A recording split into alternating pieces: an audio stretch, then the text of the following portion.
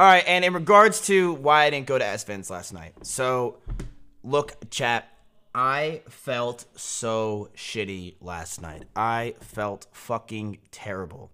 Okay? But yes, I did get tested when I got back, but to be honest with you, one thing I didn't do when I got back is I didn't quarantine yet because it's been only 4 days since I've gotten here. So, and not only that, simply also just flew in. So it doesn't make sense for me to go to Esfand. It just doesn't, chat. I should wait at least like 10 days, 12 days. It makes perfect sense. It does. Don't say live stream fails won. It's going to hurt my feelings. Yeah, they won.